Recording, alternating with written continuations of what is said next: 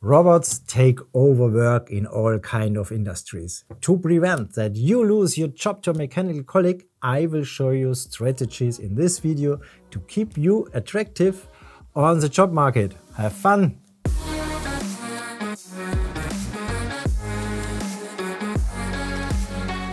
Hey folks, my name is Werner Hampel from ROBTEC. I've been a robot expert for 30 years and I've been training robot operators and programmers here in my training center in Mainburg, Germany for 10 years.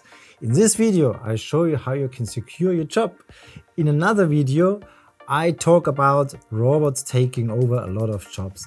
There's only one strategy to keep you attractive in the job market: training. In a study conducted in the USA, for example, it was found that an average employee gets an opportunity to take on 48 new jobs through training, half of which is better paid. So you see, further training pays off. I recommend not working against robots, but with them. A company that uses robots can produce cheaper and in a very good quality, and so the demand of the products increase and the company expands. And if you can help your company to earn money with robots by maintaining, programming or optimizing them, then your employer needs you.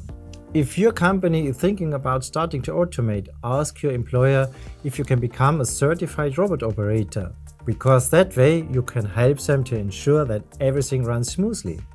And what I often hear from my students is that their employers often gave them more exciting jobs afterwards. No matter whether you sign up for training done by a robot manufacturer, an external training center, at our online academy for example, or of course even better, here on site with us. The important thing is that you do it, and you have to show something like a certificate, and you show that you have mastered the use of robots. By the way, I went through this as well.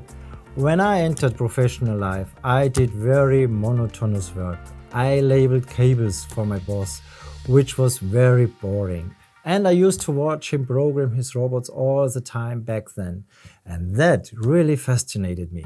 I watched the robots and thought it was great to see how they did those tasks that people used to do. Always the same thing day by day. And then it came to me, my job actually looks like the same.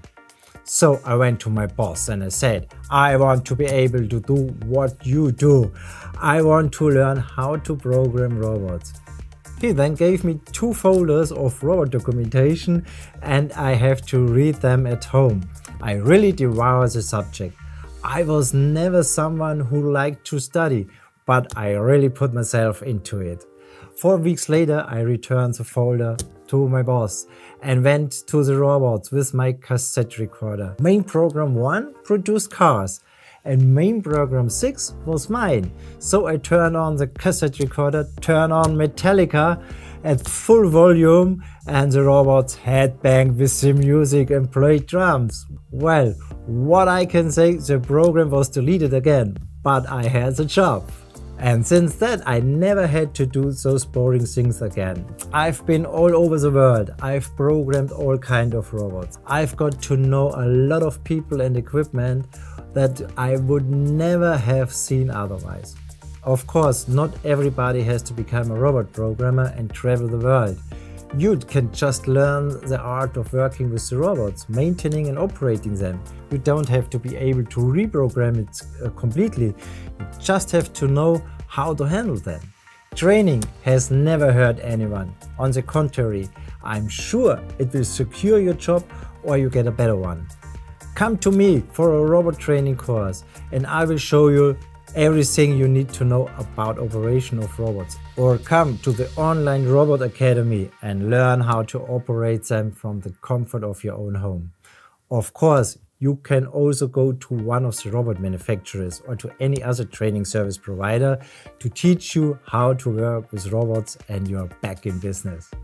In any case, I wish you so much success for this and would of course be delighted to welcome you on the Robot Academy soon. If you're interested, just click on the first link in the video description. If you liked the video, please rate it with a thumbs up, subscribe to the channel if you're interested in the topic, and don't forget to activate the bell so that you will be informed when we upload new content. If you have any questions, feel free to leave me a comment down here below. Thanks for watching the video and we'll see you in the next video. Bye bye, your Werner.